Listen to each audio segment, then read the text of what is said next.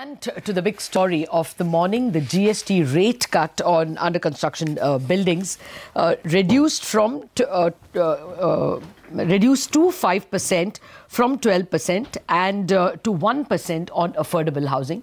Sudhin Choksey, Managing Director of Gruh Finance, with us. Good morning, Mr. Choksey. Thank you very much. We know that there is a lot of unsold inventory, especially in the under construction space. How much will this help? I think, the reduction to the 5% without offset of the input credit cost, I don't think it is going to make much of the difference. But as far as affordable housing is concerned, the 1% reduction, I think it's quite an attractive reduction for the end user. And I think that should reduce overall cost as far as the end user is concerned. Okay.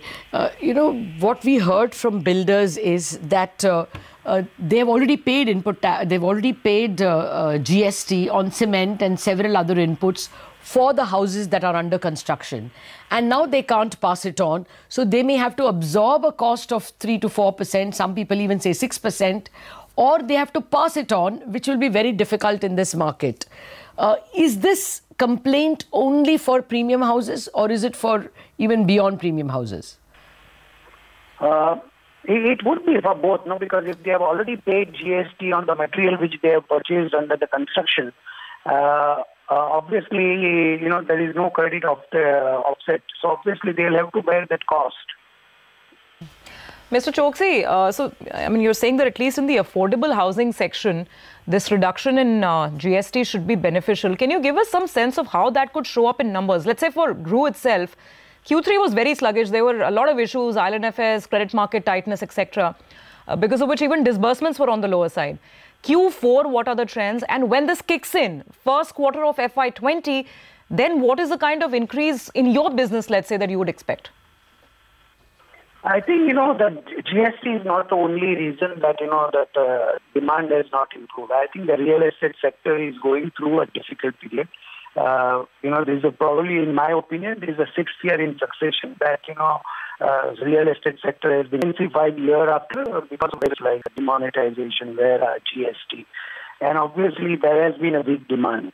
So, this reduction probably may improve the sentiments as far as the end user is concerned.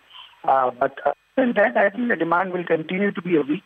I don't see that, demand situation will improve at least during this calendar year. We'll have to wait and watch what happens post-monsoon and when auspicious season of Diwali comes this financial year. I think probably that time we'll get a clear signal as to whether the market is improving or not. It's a long haul, sir, Diwali. Mr. Choksey, we are coming to your numbers, but it's just that such a big news has broken over the weekend that we thought we should ask you a little bit on that.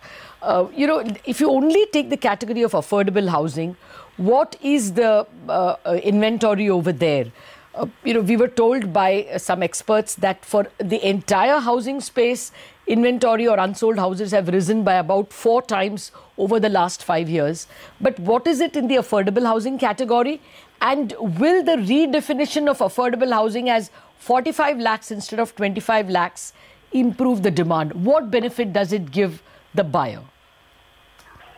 First of all, the redefining, of the affordable cost from 30 lakhs to 45 lakhs, 5 lakhs is marginally improvement as far as the customer sitting on the fence of the 30 lakhs and 45 lakhs. So I think there will be a reduction in the cost of the GST which they will pay.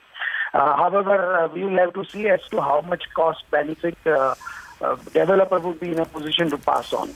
Because it is input cost remains high, he might not be able to change and pass on the much of the cost.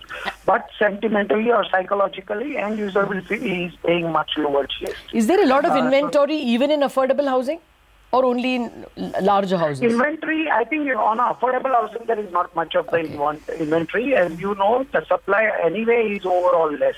I think if you look at some of the statistics in the state of Gujarat and Ahmedabad, which I was, looking at, of the total number of projects which have been approved by RERA, I think, the housing is only around 31%. And of that, only the 10% has been completed ever since RERA has come. I think the things have been moving at a much slower pace on the ground. That is my sense. I mean, that brings me to the next question, sir, again on the numbers. Now, in Q3, your disbursements are down 31%. Is that a function of poor demand, or is that a function of the tightness in the money markets, or maybe a mix of both? And does it improve in Q4, or is this what you've seen in much of this quarter as well? I think the quarter three, I think there are multiple factors. Obviously, the real estate sector has been going through a weak demand.